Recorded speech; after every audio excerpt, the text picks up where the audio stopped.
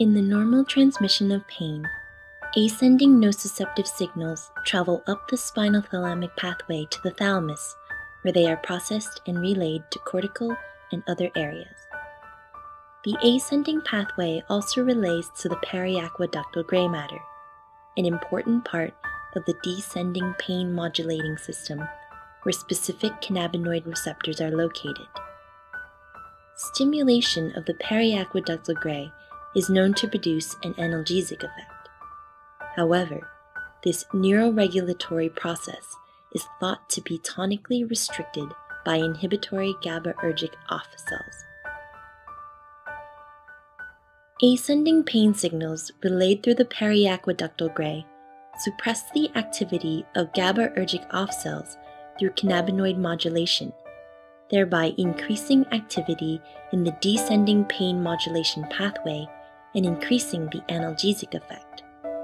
This is called depolarization-induced suppression of inhibition.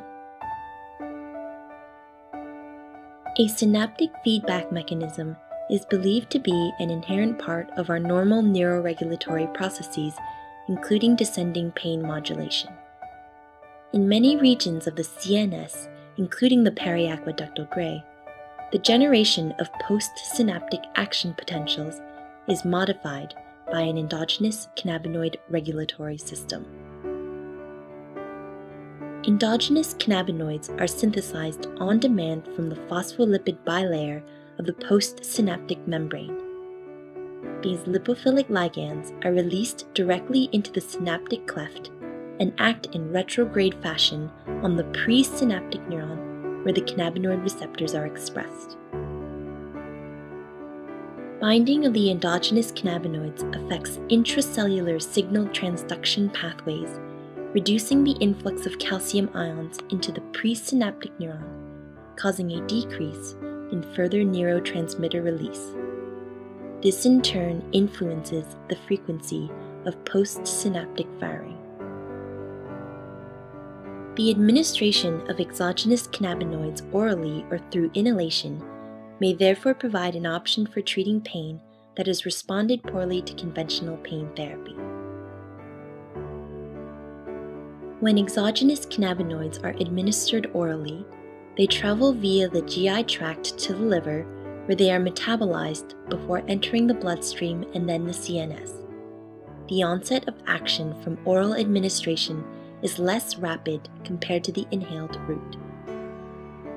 When exogenous cannabinoids are inhaled, they travel through the respiratory tract to the alveoli of the lung, where they diffuse rapidly into the circulatory system. They then travel through the bloodstream towards the CNS, where they diffuse across the blood-brain barrier and into the surrounding tissues of the brain and spinal cord. Exogenous cannabinoids exert their modulatory effects upon the abundant cannabinoid receptors distributed throughout the CNS. The effects of cannabinoids may be illustrated by comparing three neuronal synapses showing normal pain transmission, the influence of endogenous cannabinoids, and the influence of exogenous cannabinoid administration. Exogenous cannabinoids from the bloodstream bind to cannabinoid receptors on the presynaptic neuron and mimic the endogenous synaptic modulatory effect by decreasing influx of calcium ions. In this way, pain and other neural processes are modulated. The clinical effects of exogenous cannabinoid administration are not limited to pain and have proven effects including the reduction of anxiety, spasticity, anorexia, and nausea. The development of novel drugs to modulate endogenous cannabinoid reuptake and metabolism may also prove beneficial in pain therapy. The therapeutic benefits of cannabinoids, including modification of the endogenous cannabinoid signaling system, should be further explored through clinical research.